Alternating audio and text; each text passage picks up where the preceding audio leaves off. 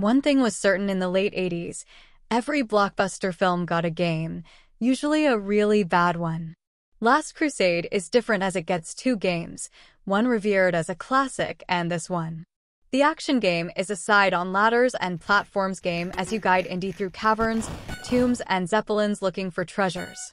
The Amiga game is a truly wretched experience with that just-deceased Tait stench all over it. Whilst it looks okay in still shots, the game moves slowly and the sprites have little animation.